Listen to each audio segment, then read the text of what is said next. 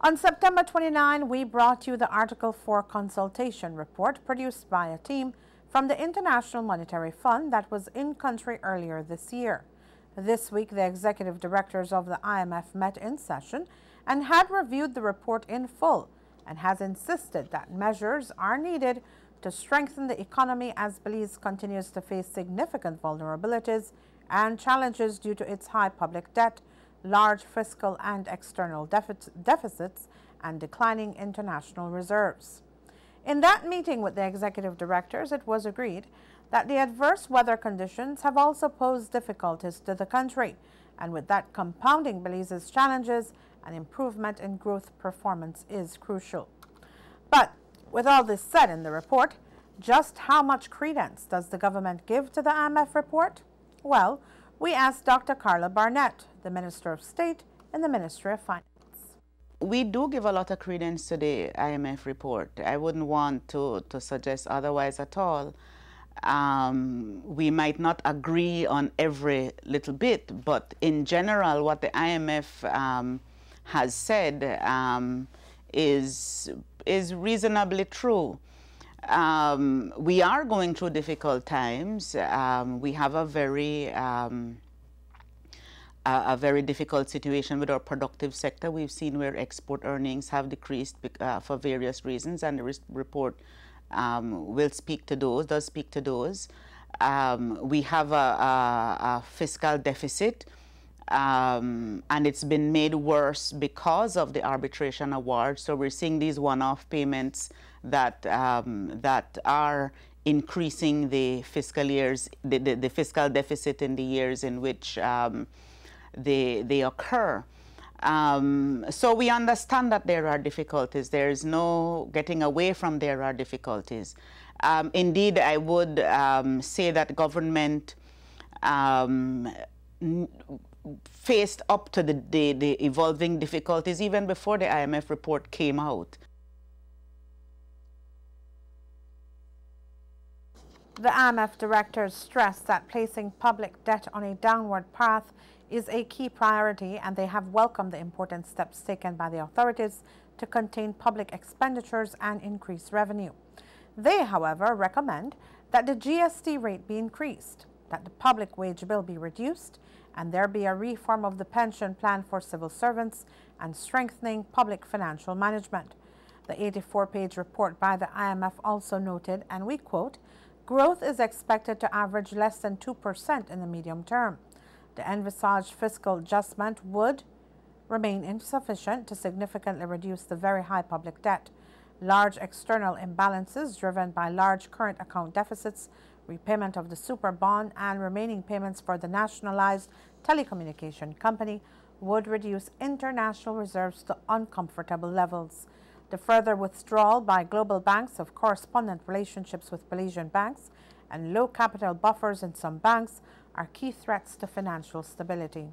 Insufficient fiscal adjustment and weaknesses in the banking system are significant risks." End of quote.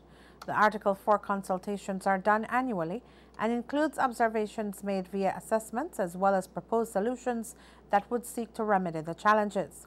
In the 2016 report, it noted that very few of the recommendations of the 2015 Article 4 consultation have so far been implemented, and the rising fiscal and external vulnerabilities in the context of worsening macroeconomic prospects only highlight the urgency of strong action to address them.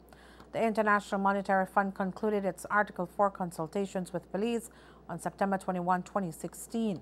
It is a report whose executive summary speaks of a weakened fiscal position and the country's public debt going higher.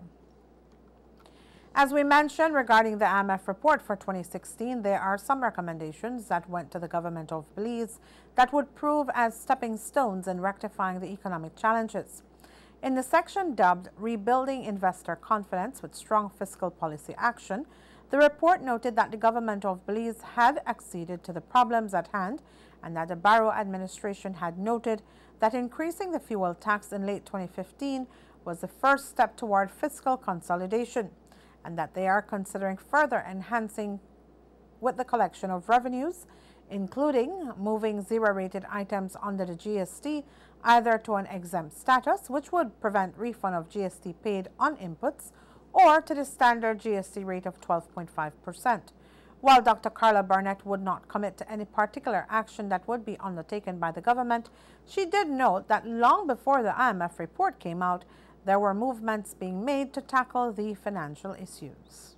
Government had set up an economic policy coordinating team.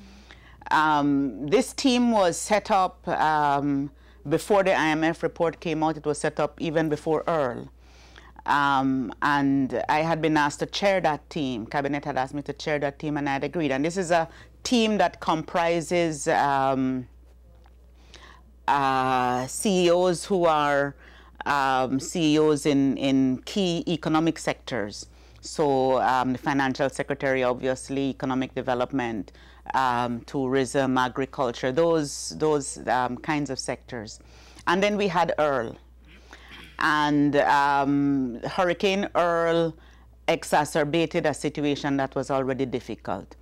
And so when I was invited to join the cabinet, that economic team was already in place, and that team continues to be in place and continues to look at the state of play and the policies that need to be done to correct the situation. The IMF report also noted that the government of Belize is also considering raising the standard GST rate to the regional average of 15%, which would result in about 1.1 percentage points of the GDP. This, however, would be a last resort for the government to do. Dr. Barnett told Love News that there are two things to look at in fixing the economy, namely the short-term issue and the long-term of creating economic policies.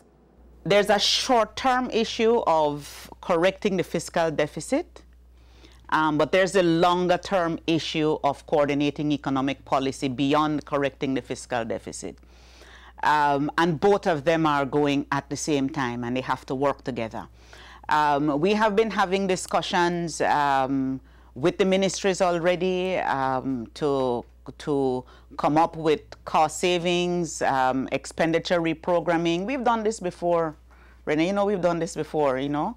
And when we were meeting with the caucus of CEOs last week, in fact, one of the things that I said to them was, some of them around the table were involved in doing it when we had to do it. Mr. Waite, for example, who is the AFS, was part of the team that corrected the fiscal and debt issues that we had in the 2005-2007 period. And if you look at the IMF reports that go back to that time, you will see that it was even worse in that time. And this is not to say that this is not a difficult situation that we're in.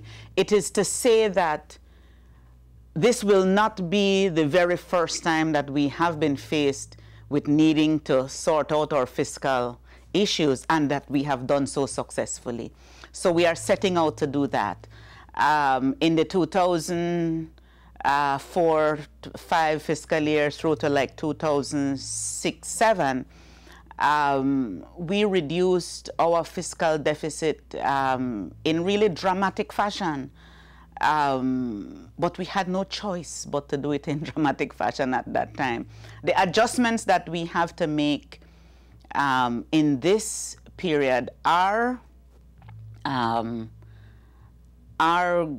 not going to be as large as we had to do, but we have to be sure that when we do it, we maintain whatever adjustments we put in place to achieve the targets that we want to achieve over the next 2-3 fiscal years.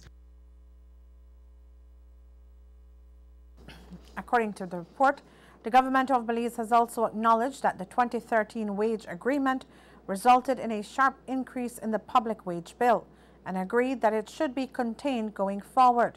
They noted that a wage freeze will not fundamentally change the fiscal problem, but will nonetheless be considered.